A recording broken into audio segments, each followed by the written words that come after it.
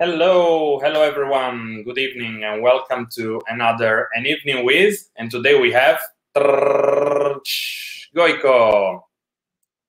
Gojko Adzic, welcome. How are you? Excellent, thank you. Ciao, good to see you again. Last time we saw Gojko was in Milan in the autumn of 2019. Then we all know what happened, but we are very happy to have him with us again for this meetup and also at a workshop in July, but we will talk about it later. So not much I can say about Gojko other than he's a celebrity in the IT world. He's written books like Impact Mapping. We're going to talk about impact mapping, as you can see this evening, and specification by example, and also some on serverless. So we are here today for this meetup on impact mapping. As I said, you have a chance to ask questions to Gojko and to other folks in the chat by using the YouTube chat that you see here. So feel free to type your questions anytime, and at some points we are gonna stop, and also at the end of the talk we will stop, and so that I can read the questions to Gojko. I think that's it. So Gojko, over to you. Oh, thank you very much, and welcome everybody. I can see a few of my friends have joined, at least according to the chat. So hello to everybody. And today I'm going to talk a bit about facilitating impact mapping.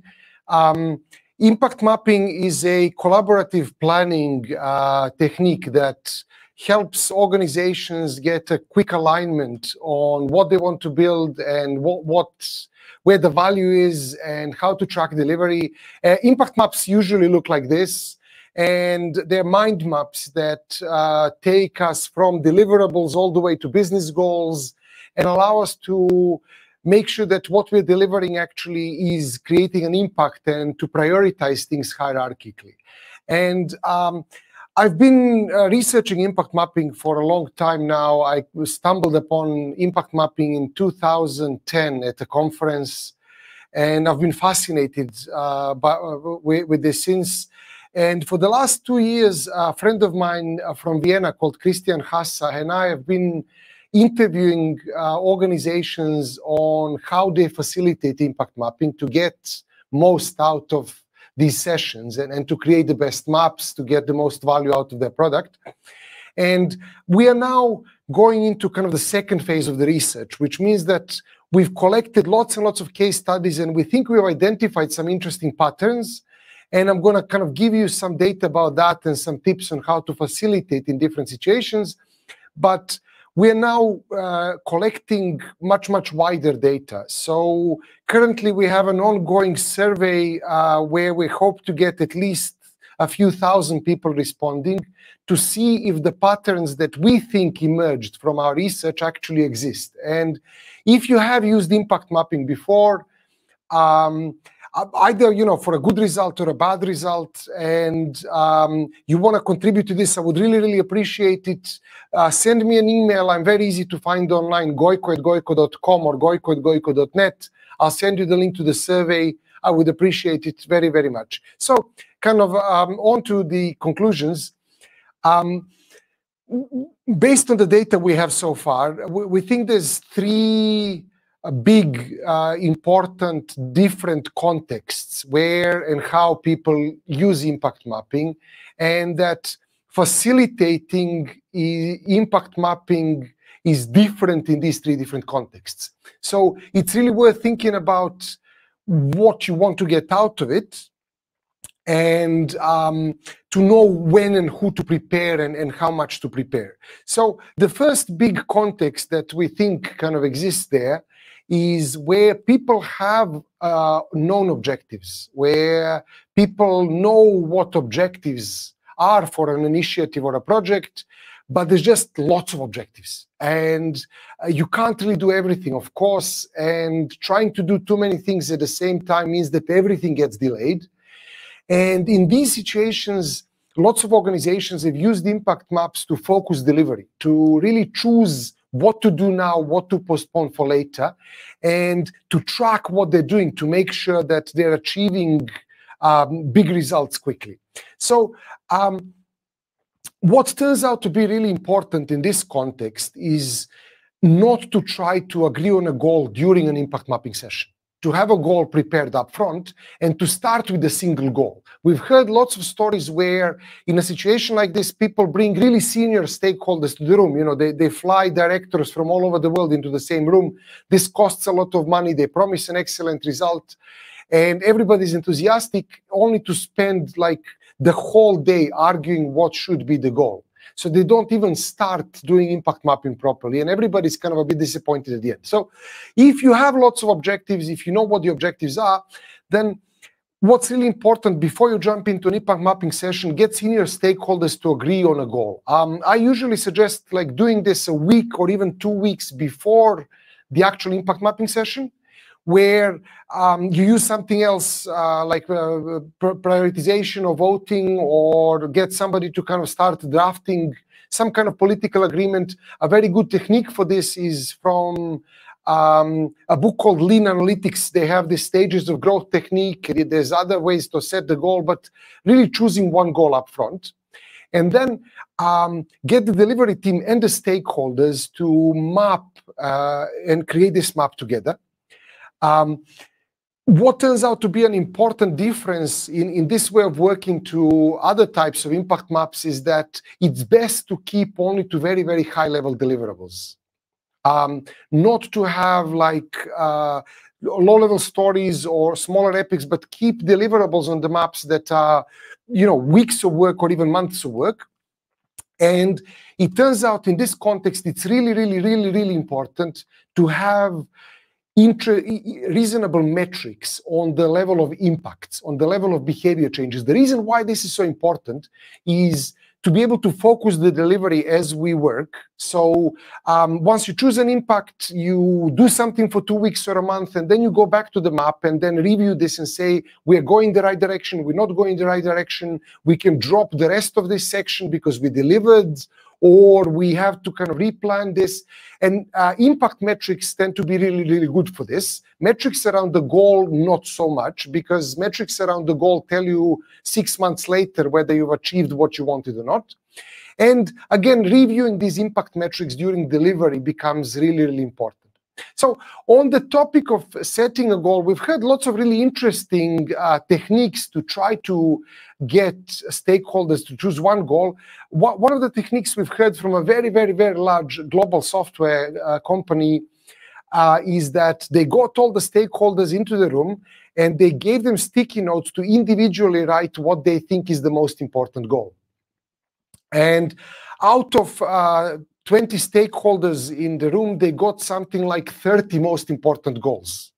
And then everybody realized that it's kind of pointless to try to deliver 30 things at once, but started really thinking about, well, can we group these somehow? Can we refine them? And then chose one goal. So if you're getting in a situation where there's lots of different potential objectives, try to get senior stakeholders to write the goal individually and then kind of compare. That really helps a lot. Another really important facilitation tip in this, but also in other cases, is once you start doing an impact map, the structure of the impact map is kind of the business goal, then the actors, who's going to be impacted or who can contribute to the goal, who can kind of disrupt it, and then the impacts on these actors, and then the deliverables. And lots of people told us in the research that kind of they stuck when they start doing actors. They set up, you know, they explain the goal, then they start thinking about, well, who can contribute, who can kind of make a problem here, and then there's just too many actors and the discussion just diverges too much, and most of these actors are not even important for that specific milestone. So instead of kind of going goal, actor, impact, deliverable, when you're facilitating an impact mapping session, it turns out it's actually much better to do the goal and then skip the actors, work on impacts. Think about, well, if we could change the behavior of these people in some way, could we contribute to the goal, and what's the change there? And collect lots and lots of ideas around impacts, and then later group these impacts into actors.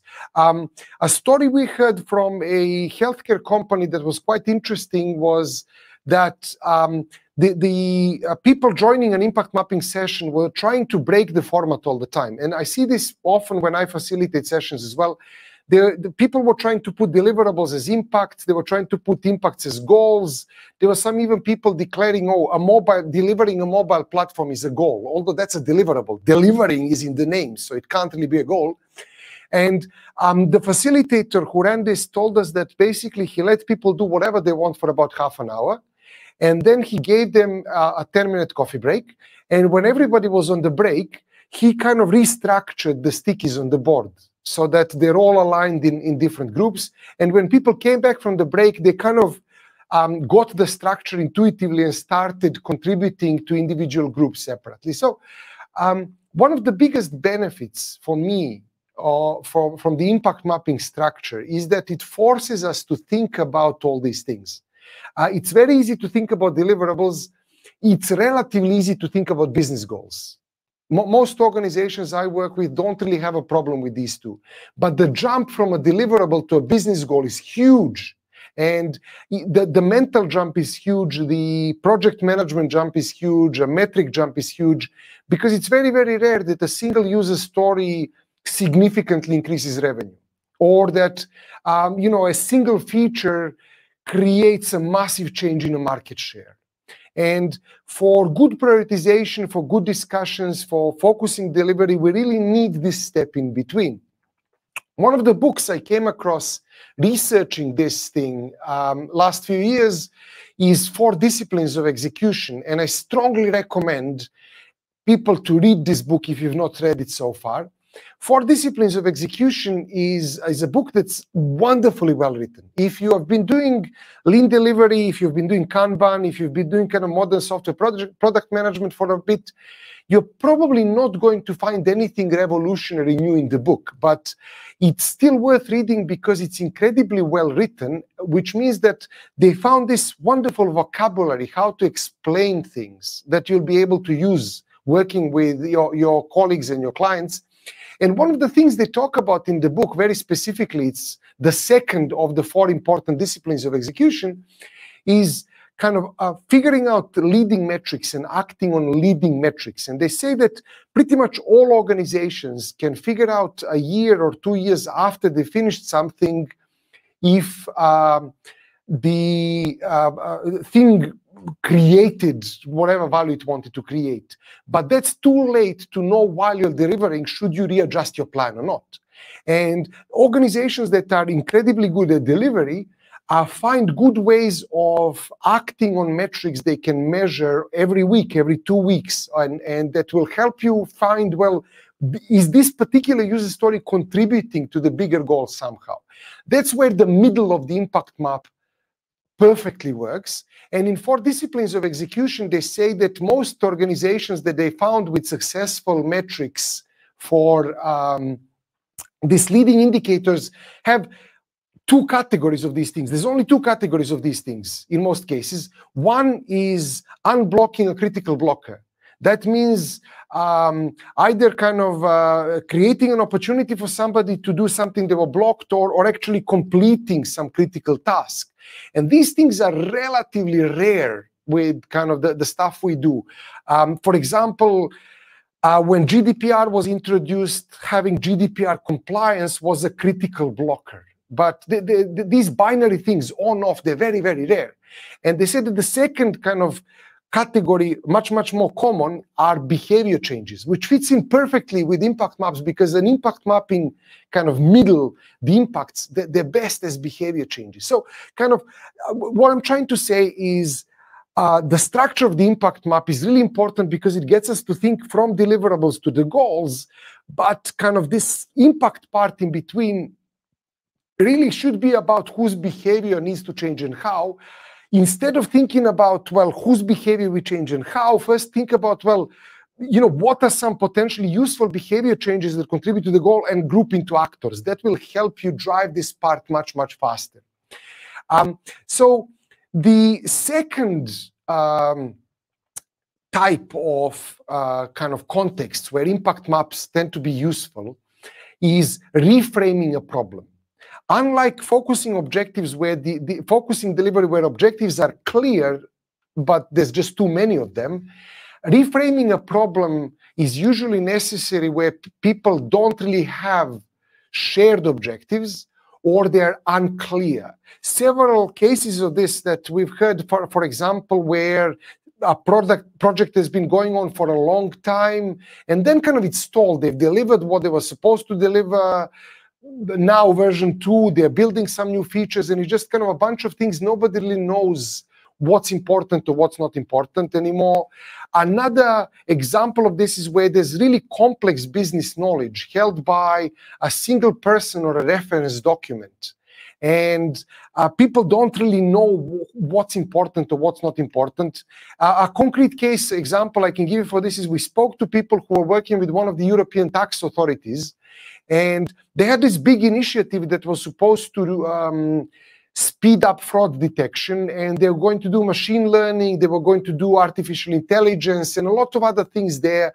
But actually, nobody really knew what or why or how this is supposed to work.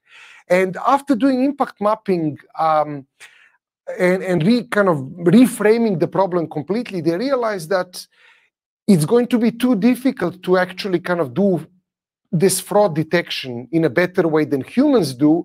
But what the machine can do is the machine can spot where there is no fraud. The machine can eliminate cases that humans don't need to investigate. And actually, as a result of this, they saved something like 10 times more money than they expected, because people were able to focus on much, much higher priority cases. Anyway, so unlike the focusing delivery, where kind of there's a goal that needs to be agreed up front, and then senior stakeholders and delivery people go in a room, it turns out that in this case, because the objectives are not shared, it's much better for a single person to collect information through several meetings with smaller groups. So one person usually drives this stuff and meets with different stakeholders, meets with different groups, collects information, and then kind of presents their conclusion to the stakeholders back. And that's what happened in this case. Somebody actually kind of spent a lot of time talking to different stakeholders and said at the end, look, I think, yes, we thought we were going to do this, but what I actually propose is we do this other thing. And then got people to kind of agree or disagree. In this case, again, high-level deliverables only. Avoid low-level stuff on the map. There's other ways of capturing low-level deliverables, but if you want to present a high-level overview, it's very, very difficult to do that if people have to read 500 things. And unlike focusing delivery, where impact metrics are the ones that are important because they will get revisited frequently, in this case, because it's reframing the problem, the goal metrics are actually more important than impact metrics. And several cases where we've heard people in the focusing delivery context, actually they didn't have any goal metrics. Goals were more visionary, and there was something to aspire to. But in reframing a problem, that's not enough, because we need to be able to say, look, you know, these are the numbers we want to achieve. And if these are the numbers we want to achieve, then actually doing a machine that eliminates kind of cases that detects where there's no fraud is better than a machine that detects where there is fraud.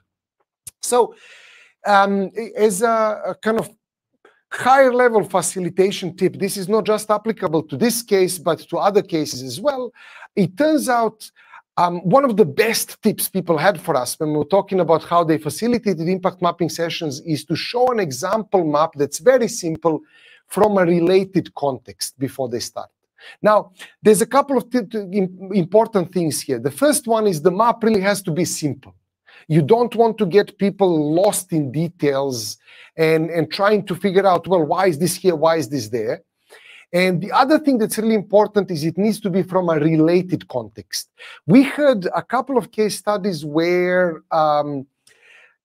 somebody prepared the map that's from the exact same context they were working on. So say somebody's building a mobile application for ticket booking, and they actually created an impact map that's an example for ticket booking in a mobile application.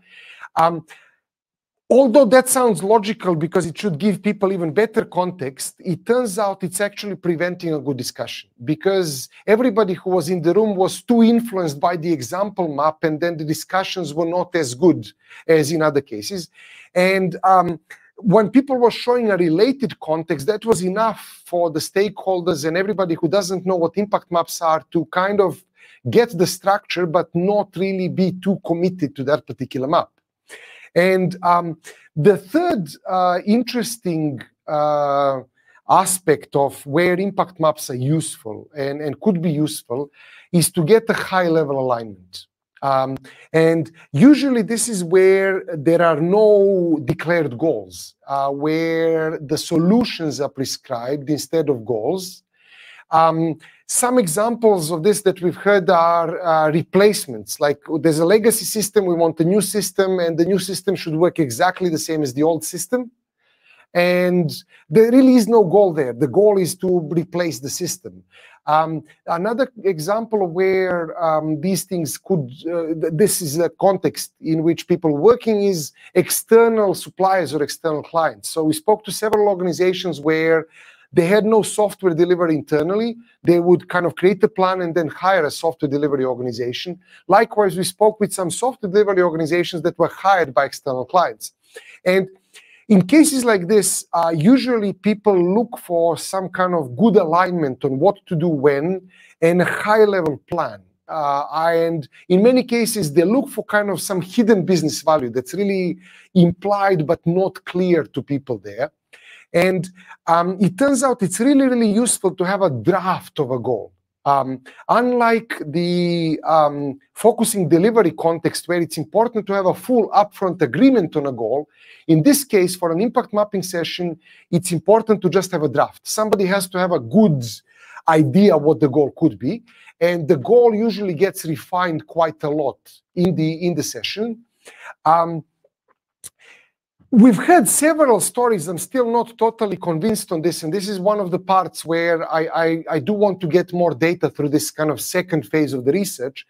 But from what we've heard so far, it looks like getting the key stakeholders to create a map together without people from the delivery team, or with just one or two senior delivery people, is better than involving lots of people who will actually work on delivery.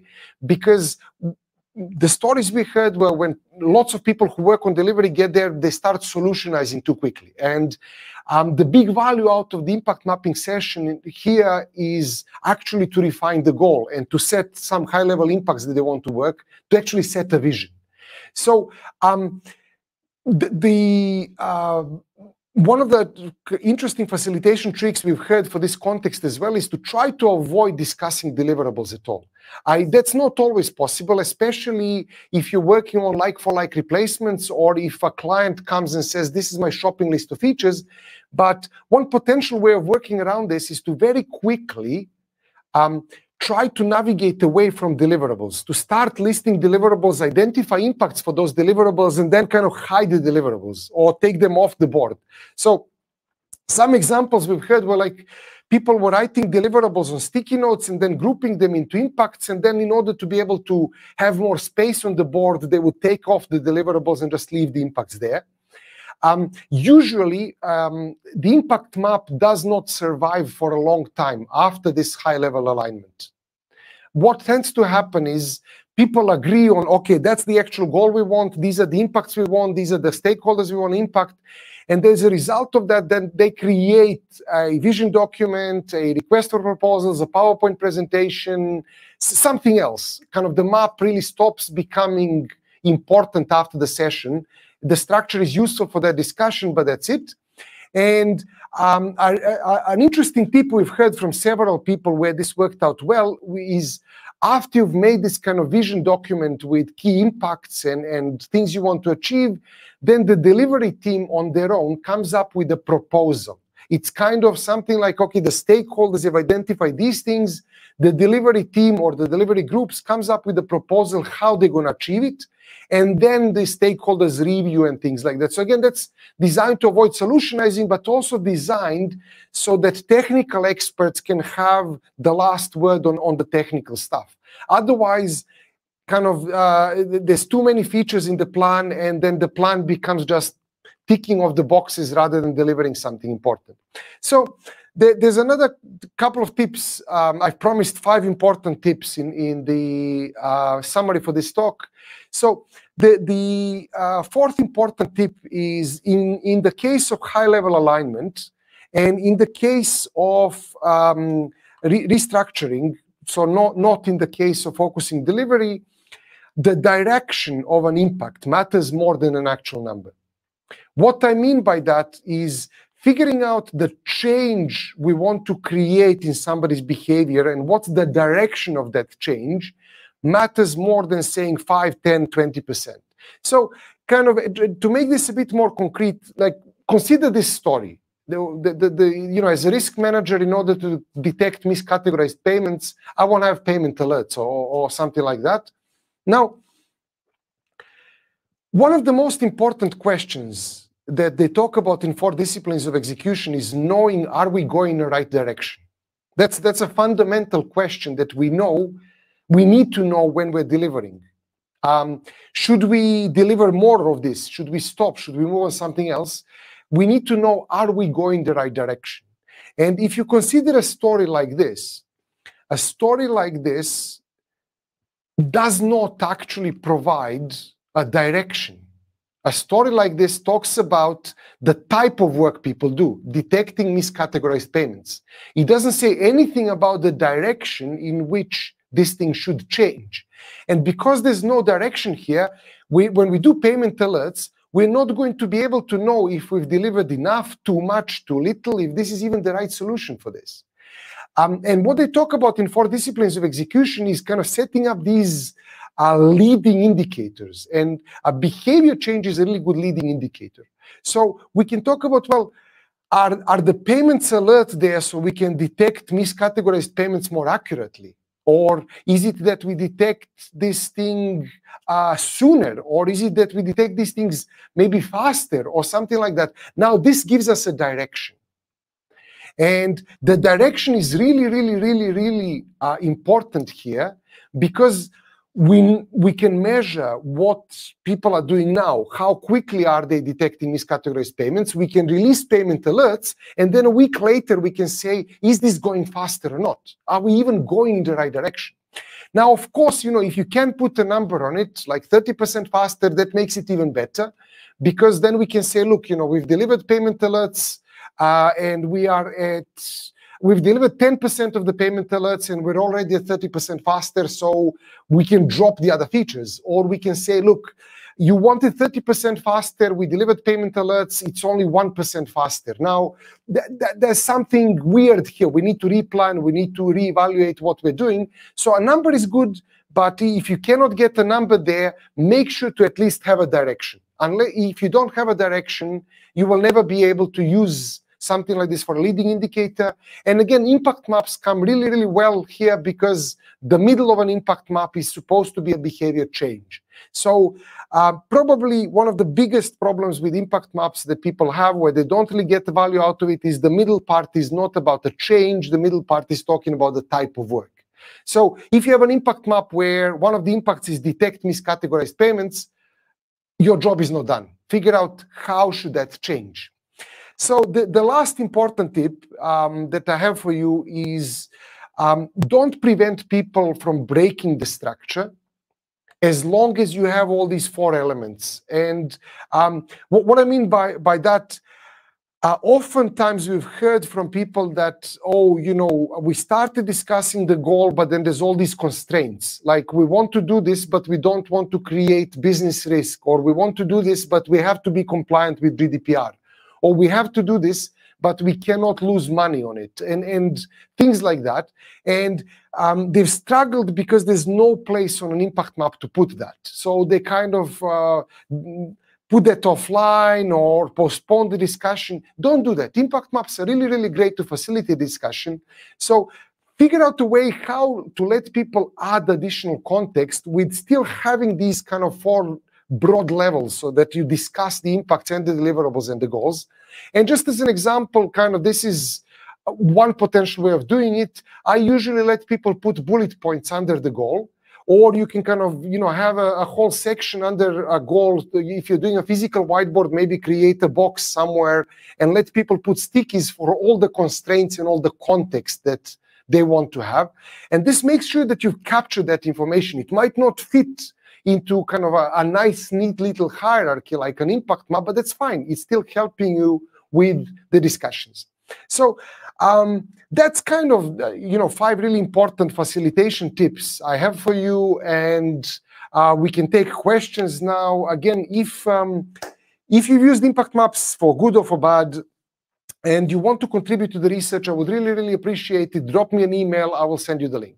So that's kind of what I've prepared for you for today. I think we can take questions. Alberto, do you want to choose some questions? Excellent. Thanks, Gojko, for your presentation. So yeah, we do have one. I'll show it on the screen as well. So thanks, Christina. So if I have a predefined goal, let's say case 3, why should I use impact mapping? It's not that I have any options. So it depends what that predefined goal is. If the predefined goal is actually a good business goal, then you're really, really lucky. Then you're in a better situation than lots of organizations out there.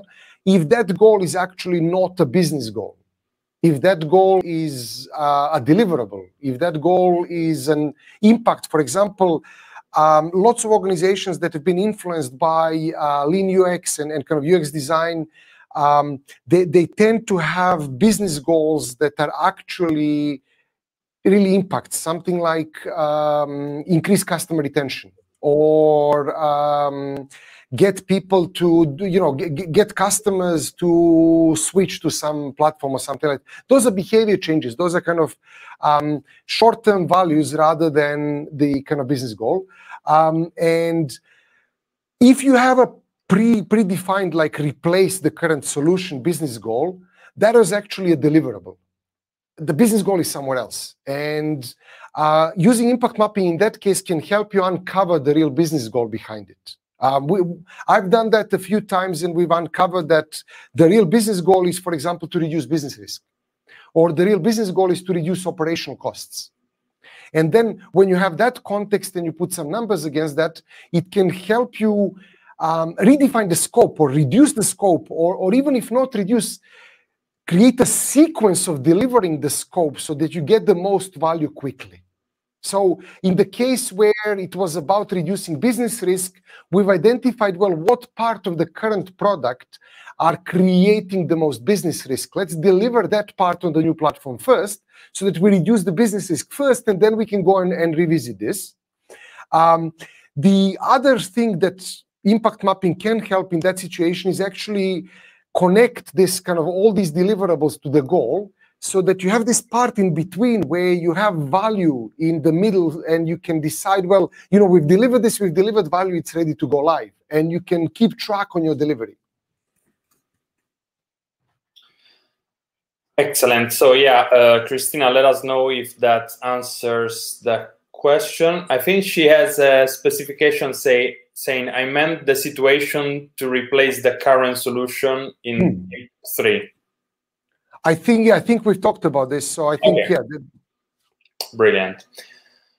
Right, then we have George. Thanks, George. So do you have thoughts on the process of use, or on the process or usefulness of impact mapping when the participants are remote versus co-located? Thanks, George. So that's a very good question, and I wish I had more data about this, because for the last 10 years I've been telling people, if you want to do this, you have to be in the same room, and then Corona came. Remind me of Alberto. Yeah, and then the reality for many organizations now is they've understood that remote work is fine.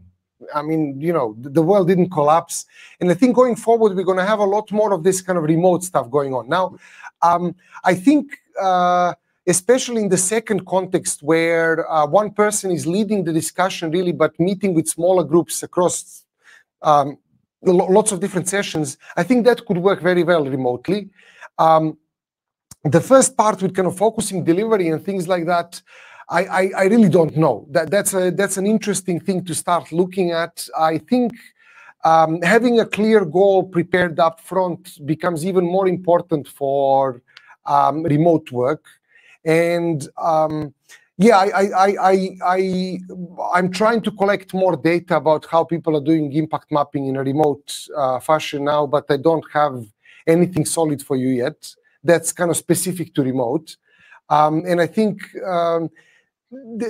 I don't think there's kind of a difference in usefulness where kind of people are remote or co-located. George was asking that specific question. So I think impact maps are useful because they help us align. Whether we're sitting in the same room or not, it doesn't really matter. Yeah, kind of facilitating impact mapping with a remote kind of distribution is interesting and a tricky question that I don't know how to answer yet.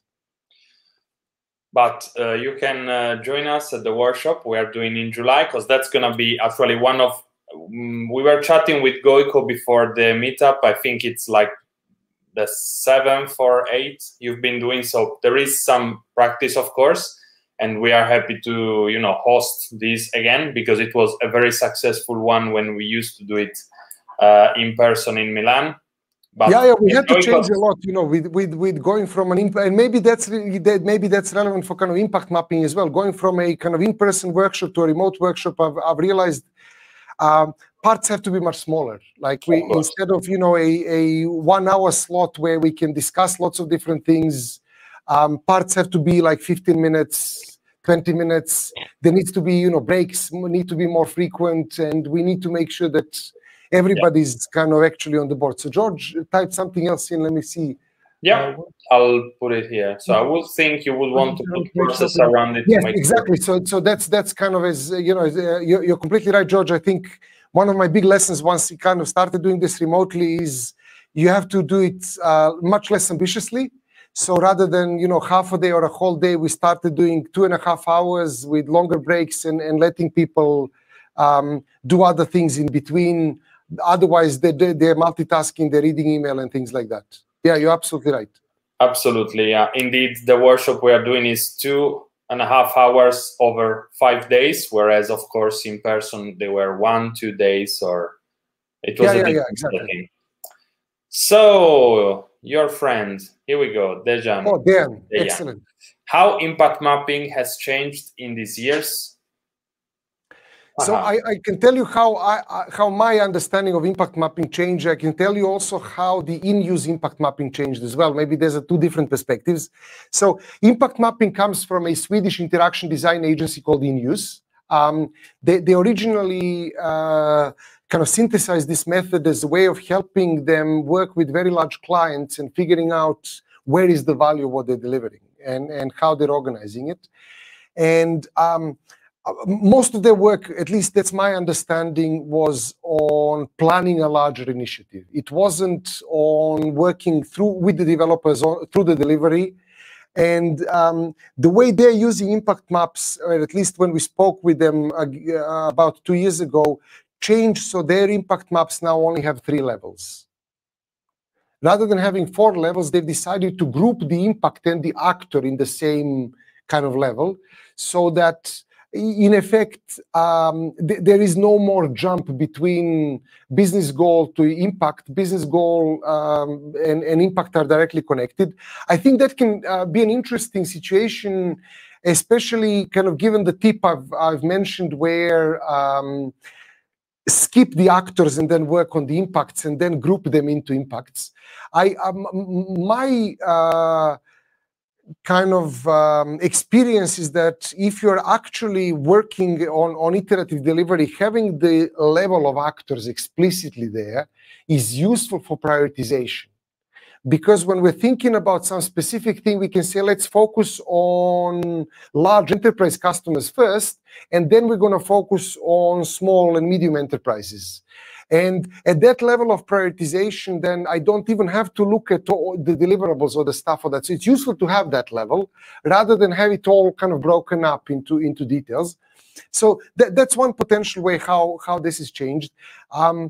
The way kind of it's changed for me, I've understood a lot more kind of a lot wider context about this, especially with this research, because I usually work with people who do very frequent delivery, and I'm using impact mapping for my products where we, sometimes releasing multiple times a day, and we are very flexible with the goals and impacts, and we can identify that very easily. But starting to this research, I realized that actually this high-level alignment might be where most people get the most value. Not low-level tracking and figuring out what do we do next and what do we prioritize, but just kind of high-level alignment on what should we even do. That ends up being incredibly useful, and it was really impact maps seem to be really useful for that purpose, where it doesn't really translate to a backlog. It doesn't translate to kind of anything apart from this, 5 senior stakeholders actually agreed on a plan on a very high level. And then that plan turns into, I don't know, user story map, a Word document or something else, and they throw the map away. So that was my kind of surprising understanding. Cool. Thanks, Gojko. We have other 2 for now. Let's see if something else comes up. We have Christian. Hi, Christian. Thanks for that. So avoiding premature solutionizing by not inviting people, producing deliverables sounds good, but getting perspective from people producing deliverables also sounds good. How to get both? So my preference, and until we started doing this research, I was very strongly in favor of getting senior developers, senior technical people in the room when impact map is done, exactly because of that. So you don't necessarily want everybody, but you want somebody senior there who can say, like, this particular thing is 7-man millennia of work. This particular thing is 1 week of work. They achieved the same fucking thing. So, let's do this. And that's incredibly useful. But in a case where people really want to clarify what the goal is, we've heard several cases where, like, not having developers in the room actually helped people have a freer discussion. And the way they got perspective from people producing deliverables is that this kind of middle of the map then kind of became a request for a proposal. So while there were no people delivering there present to discuss deliverables, it also helped kind of keep the discussion high level. That didn't mean we're never going to talk about deliverables, just not at that session. So then there's, you send that to developers, architects, they come up with a proposal, and then you have another session later to discuss options. And that's kind of another really interesting part of a hierarchy, is you end up basically proposing multiple options for each of these requests. So if you have a map that has users in Italy on mobile devices need to complete the purchase 20% faster or something like that as an impact, then the people doing delivery can then respond to that with 2 or 3 options. And we can then discuss that. So that's kind of how I would suggest using that as a separate session. Excellent. Thanks a lot. Let's move on to Benjamin. Thanks, Benjamin. So if you're developing, for example, a cashless payment card reader, then the deliverable is predefined. It's a card reader. Would an impact mapping still make sense? Oh, I don't know. That depends whether you know what the goals are for the card reader, whether you know which features you want to launch and how, whether you want to prove that certain features of the card reader are more or less important for certain markets. If you don't really know what the objective of that is, or if there's too many objectives and you want to figure out the right priorities, then impact mapping might help. Because it can help kind of flush out that. One of the best metaphors I have for people like this, in a situation where you're working with stakeholders and they know the solution, is that although the solution, at the end can always be the same, the sequence of delivery can make a big difference. Doing this thing first and then doing this thing first might allow you to benefit from this thing 6 months earlier. Or doing this thing first and then doing this thing might allow you to de-risk certain things that can be really problematic later. And in cases like that, the kind of joke I like to use is called Christmas prioritization. It comes from an abuse of my friend's Chris Matz's name, because he was propagating now or not now, or yes and yes but later prioritization. And that's all about the sequence, effectively. And I was talking about this in Singapore a few years ago, and there was a question from the audience, my broken English and their broken English kind of intersected. And a lady from the audience said, can you repeat what you said about this Christmas prioritization? And I was talking about Christmas prioritization. And I said, well, it's not called like that, but that's a brilliant name. I'll steal that. And now I tell people, in this card reader, you have 5 potential presents. Now, you can wait until the end of the whole thing to open up all 5 presents, or you can choose one of those presents to open next month. And then what we need to do is we need to create like a sequence of Christmases, a prioritization of Christmases, so that we always open up an interesting present. And this becomes kind of potentially useful there. So if the card reader is supposed to, contribute to several business goals, deliver several impacts, doing an impact map might help you have the discussion about sequence.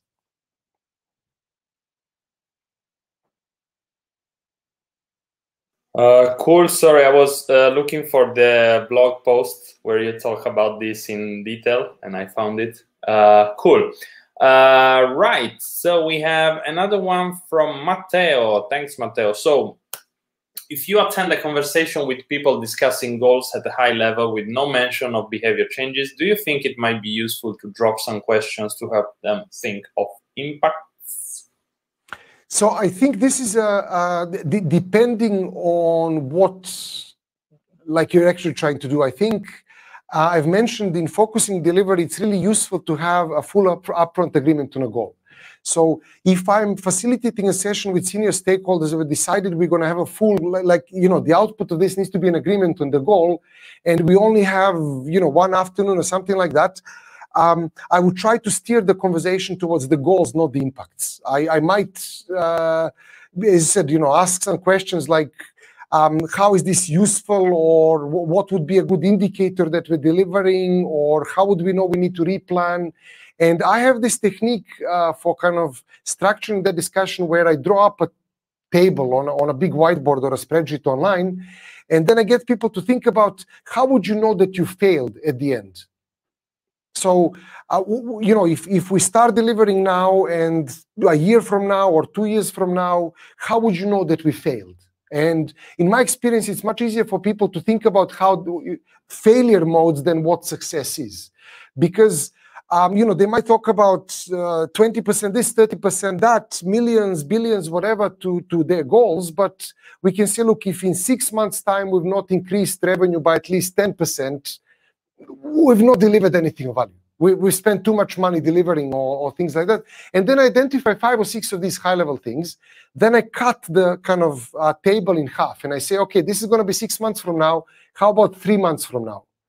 How, knowing that these are the numbers we need to kind of hit at least 6 months from now, they're not going to stay flat. Like this market share is not going to stay flat until the last day of the 6 months and then jump 20%. Like, how would we know 3 months from now that we need to replan, that we're not delivering, and then cut it again to a month? That helps to discuss this kind of the goals stuff, at least. So I would suggest doing that more than behavior changes in particular. But if you're doing an impact mapping session, people are talking about the goals all the time, of course, navigate towards impacts. Cool. I don't know if you managed to see the second, I think it's the second part of the question. The situation is one where they don't know about impact mapping. If yes, at which level would you stop? So I would, if we're preparing a goal, I would kind of look at whatever metrics they tell me that they are kind of, how would you know they failed?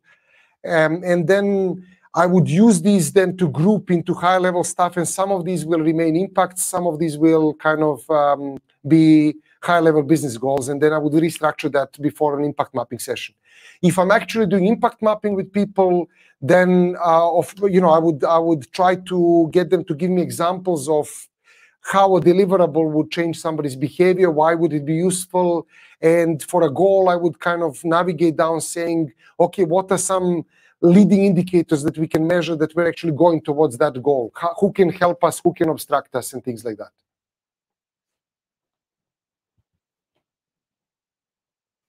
Excellent. So thanks, Gojko. was very dense and informative. So I guess if we don't have any more questions, we have like a 5-10 seconds delay, but we've given plenty of time. So one last thing I wanted to show very quickly, but just so you know where to find us. We have Dejan. Yeah, we'll get to that in a second. So let me stop this. So next month, well, not next month actually. Oh look, we are here. We are live, but we're here as well. So we're doing the workshop with Gojko. It's basically the remote version split into 5 modules of what used to be the product owner key skills or impact mapping workshop. Come along. It's basically guaranteed to run. We have reached the minimum numbers, so should be a safe investment on your side. So we can learn more about all the things that Gojko has touched upon today. We close with one last question from Dejan. Should impacts be expressed as OKRs? So that's a very interesting question, and we heard a couple of case studies now. You know, as OKRs are becoming more popular, people mixing OKRs and impact maps. My best guess from the stories we've heard and from what I know about OKRs is that on some level they fit very nicely. OKRs tend to be hierarchical. So we have an objective for a department and then some key results that need to be achieved for that objective. And then that key result becomes kind of an objective for a lower level thing, and it breaks down even more. So at some level, kind of the goal of an impact map. And for me, the best types of goals on impact maps are goals for a milestone of a software kind of initiative. So something that's 3 months, 6 months, not something that's years, and not something that's a few weeks. So at some point that starts becoming one of the key results on the whole kind of OKR hierarchy, and that becomes the goal. And using that as an objective, then the impacts really should be the key results that map to that objective. And on that level, it works brilliantly. But then kind of as you go down, and these impacts become themselves kind of higher level objectives, then the key results for achieving these impacts actually become deliverables. So I think an impact map is kind of like a projection of a fully developed OKR hierarchy.